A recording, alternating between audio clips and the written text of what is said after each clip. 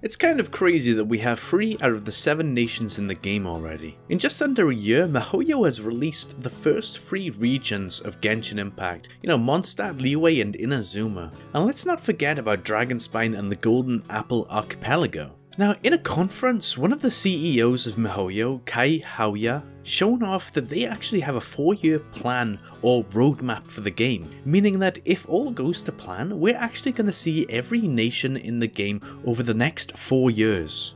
There was actually a little bit of discussion that because of Genshin's huge success, has been more successful than Mihoyo ever anticipated, that they actually might do a 10-year roadmap instead, but I've seen no real solid evidence to confirm this claim yet. Anyway, I wanted to watch the conference from GDC, but the only place I could find it to watch it was by paying $550 for a membership to the GDC Vault. Boo! Boo!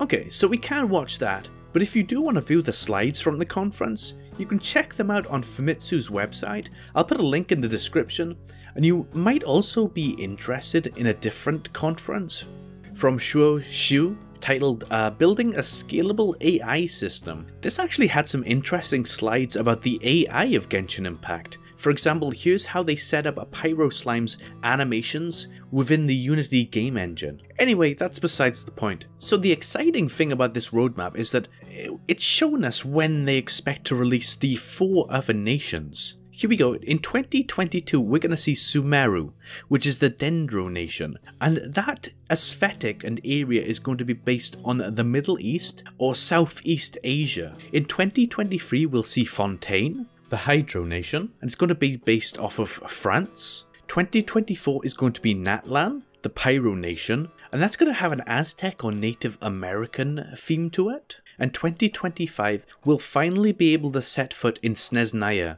the Cryo nation, which will be based off of Russia. So I think obviously most people are going to be most excited for the fact that we're going to be going to Sumeru. We're finally going to be able to see what the Dendro nation are like, and also we'll be able to finally see Dendro characters in the game. And I just want to think, I wonder what their resonance will be. For example, the Pyro resonance. If you put 2 Pyro characters on your team, you get an increase in attack by 25%. With Hydro, you get a boost to your healing ability. And with Geos, it's all about the shield strength. I wonder, what Dendro's sort of strength is going to be within the game. Perhaps it's going to be something, maybe about crowd control or rooting the enemies. Or perhaps it will be some sort of poison or an elemental resistance or physical resistance shredding resonance. That might be interesting as well. Sumeru being next as the Dendro nation is also,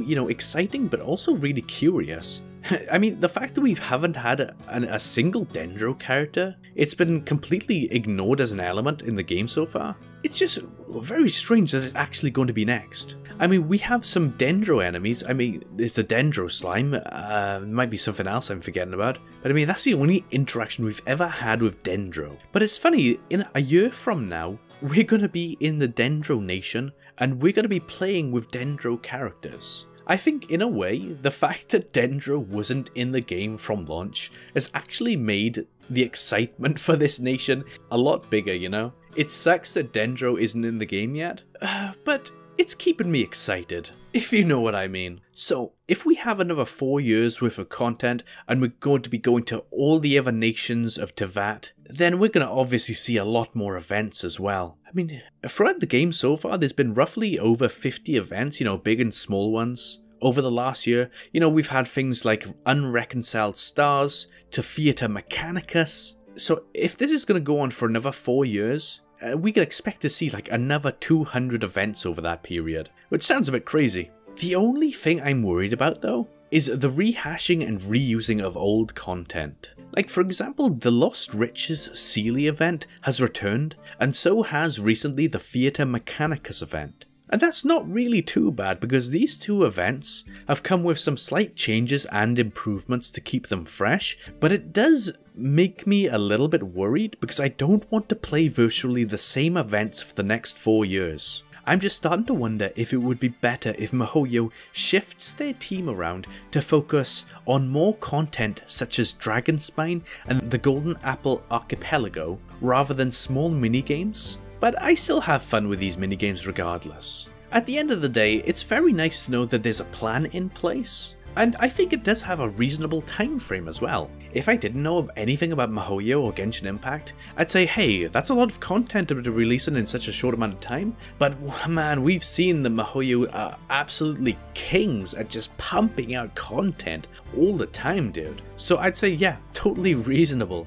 I mean, it's possible things might end up delayed, and they might change their plans up as well, you never know. They might not stick to this, 1 year nation plan. But we'll have to see. Let me know what you guys think. Do you have any worries or concerns about the roadmap? Or do you think there's something Mihoyo could do that would be a little bit better? Let me know what you guys think.